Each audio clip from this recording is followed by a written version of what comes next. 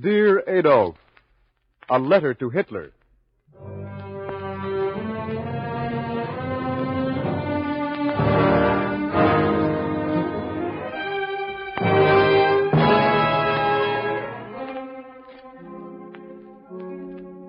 The National Broadcasting Company, in cooperation with the Council for Democracy, presents Dear Adolf, a series of 6 narrative letters written each week by Stephen Vincent Benet, one of the nation's greatest poet-writers. These broadcasts are based upon actual letters written to Hitler by Americans. Our first program presents Raymond Massey, distinguished actor of stage, screen, and radio, relating the views of an American farmer as he addresses a letter to Hitler.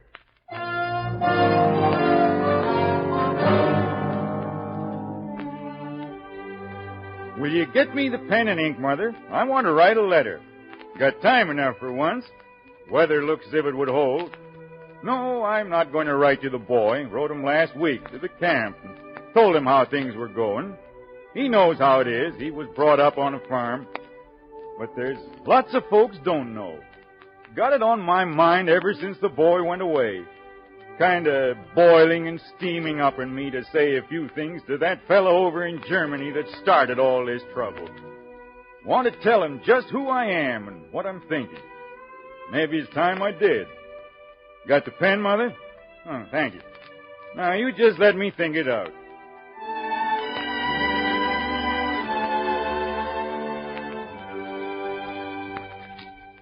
Dear Adolf, this is me. This is me, one American farmer. 6 million farms and over in this country, last census. 6 million places where we can raise food for freedom. Food for the men on the ships and the men in the planes. Food for the boys like my boy in his soldier clothes. Food for Ed Summers' boy on his destroyer and Gus Taub's boy over in his tank plant. Food for all kinds of folks I'll never see in my life who are fighting on our side. My farm's just one of 6 million. But I want to say this. We're all against you, Adolf. Every bushel of wheat in this country is against you. Every furrow we plowed this spring, we plowed against you. Every time a hen lays an egg, that egg's against you. Every time an Iowa hog puts on another pound, that pound's against you. Against you and all your works. Because we don't like you and can't stand you, and we're bound and determined to get rid of you, whatever it costs us all.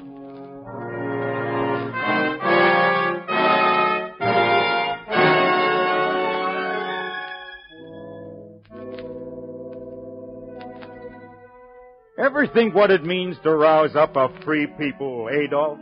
Guess not. You see, we farmers don't talk much, never have. You can read in the papers about us, parity prices and such, but that's politics. That isn't our story. Our story's weather and the land and the things that stay. The wind around the corner of the barn and the lambs in March. The look of a well-lined field. And the reason a man likes to grow things. The reason it's a satisfaction. The reason a man will put up with hail and drought and blight and blizzard and corn borers. Put up with them and cuss them out and fight them all his life and get through somehow. Just because he's got a fool idea in his head that that's what he was born to do. You hitched up the wrong horse when you thought that farmers can't fight, Adolf. Farmers are used to fighting. They fight every day in the year. You can call us cantankerous and slow to change. You can call us independent, too, because that's what we are. Our own government's found that out, and you're going to find it out, too. We're labor and capital, both. We got everything to lose if you win, and we know it. We didn't pay undue attention to your goings-on across the water at first, though we didn't like the way you took on about races and such. We don't ask if our neighbors are Aryans.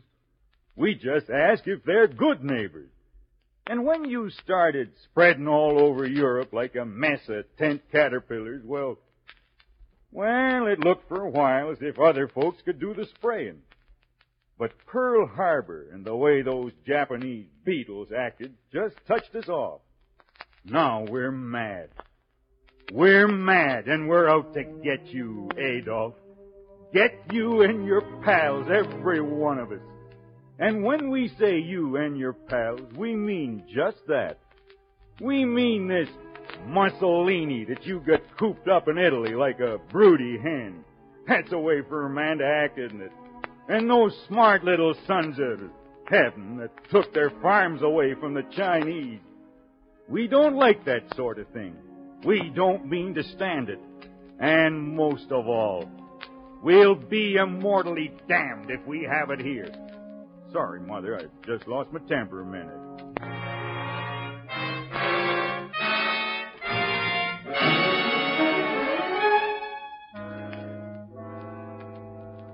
Want to know what we're saying all over the country, us farmers? This is it. There's a woman up in New Hampshire, and she says, I can't fire a gun, but bless you, I can keep firing this sausage out of here for the folks that need it to fight on. There's a fellow over in Maryland. He's had hard luck, as you can tell. But he says, the orchard's worthless. Peas suffered from drought. Potatoes suffered from drought. Sow has no pigs. 3 cows culled. Pipeline rusted and busted, but I'm keeping on.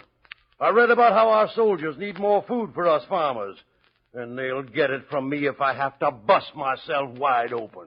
There's an acre in the South, one of many acres in the South, and a sign on it says, I hereby dedicate this acre of my cropland to James Walls, my soldier in the service of the United States. There's a fellow who writes into the FSA, and he says, I have a brother and brother-in-law already in service, and many close friends. Some of them have already been killed, and I'm willing to work for small profit so those boys will have everything they need and the best we can give them. I want to show these dirty backstabbers what a country of God-loving and free people can do, or the last one of us die trying. And this is a lady down in Alabama. I know that kind of lady, and we got a lot of her. I'd like you to pay attention to this one, Adolf. My husband's been ill, but I'll tell you what I and 2 girls did in 41. We made 100 bushels of corn and a ton of peanuts, 20 bushels of peas, 20 bushels of Irish potatoes, and 40 bushels of sweet potatoes. A good garden, 1 bale of cotton, raise about 200 chickens and have plenty of eggs. And 11 months ago, a friend gave us a little pig. I fed him with a spoon, and last December I butchered this pig. He weighed around 400 pounds. If I could get the hogs and where to fix a hog pasture, I could do more. Because this is the ladies' war, same as the men. And I pledge myself in 42 I'll double the amount of 41. I will raise 2 hogs for the boys in service, 1 for myself. I have Pearl Harbor wrote down on my heart.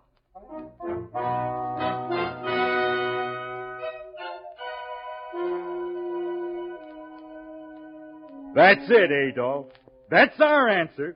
The answer of our part of the home front. They won't be flying e-pennants from the silos, and we won't be getting medals or decorations. But we've got Pearl Harbor written down on our hearts. Pearl Harbor and Wake Island and the names of the dead. We'll work for them and fight the earth for them. We'll produce as we've never produced before.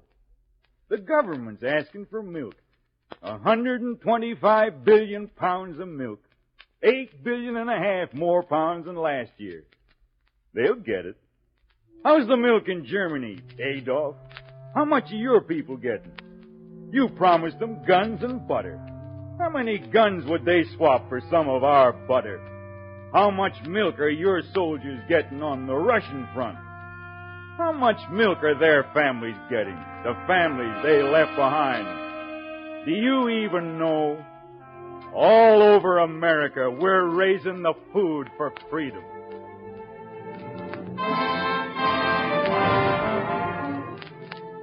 No, it isn't an easy job. I'll be frank about that.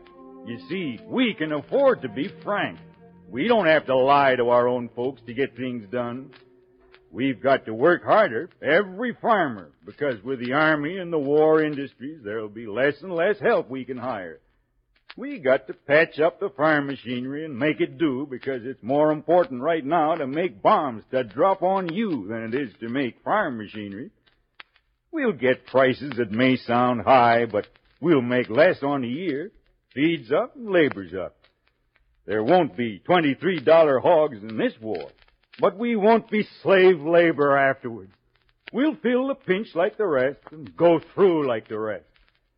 My hands are getting stiff, but I can still milk. My store suit's getting old, but I won't be needing it much. I take good care of my car, but I'd rather have freedom than new tires. Why are we doing it, Adolf? Well, that's something you wouldn't understand. We like freedom. Our government's not telling us to do this with machine guns. Our government's saying, can you do it? And we're saying 12 hours a day, 7 days a week.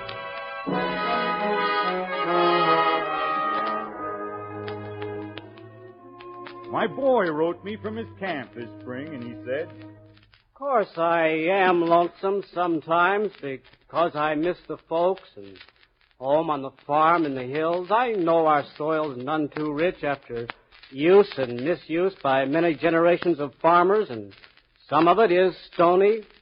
But I know our hills are green now. I don't know why, but I love them most when the snow drifts deep under the hemlocks and shakes down from the trees when I walk through with my gun and my dog. No time's too long to fight to keep our home in the hills safe and free. And I feel just the way my boy does. That's the way I feel about this country. It's too big for puny affairs and small potatoes. It's too big for grumbling and name-calling and holding back in the pinch. And it's too immortally big for you or folks like you to meddle with or put your brand on. We'll choke you with wheat and corn, Adolf. We'll drown you in York State milk. We'll smother you with cotton and soybeans and roll you up in the middle of a big Wisconsin cheese. The earth roused up against you, Adolf. The prairies and the plains, the black earth down in the delta, and the little hillside farms where you have to plow between the stones. There's 6 million farms against you, Adolf. 6 million farms and their farmers. The men with the slow talk and the sunburned back to their necks. The women who know that a farm woman's day never ends. And we're not a special class or a special interest. We're part of something and working for something that's bigger than any of us. Something big as the sky above us and fertile as the earth underfoot. It's called the United States, Adolf, and she was born in freedom. That right, Mother?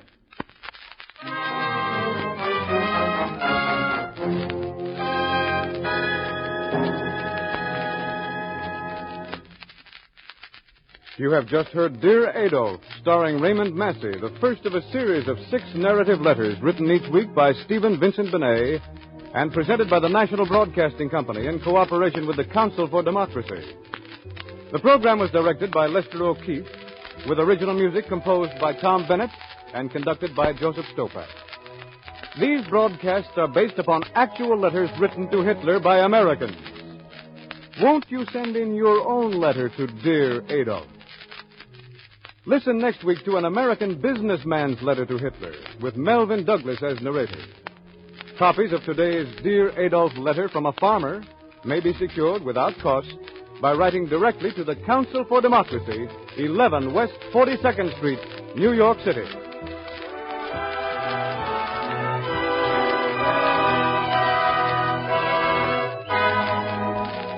This program came to you from New York.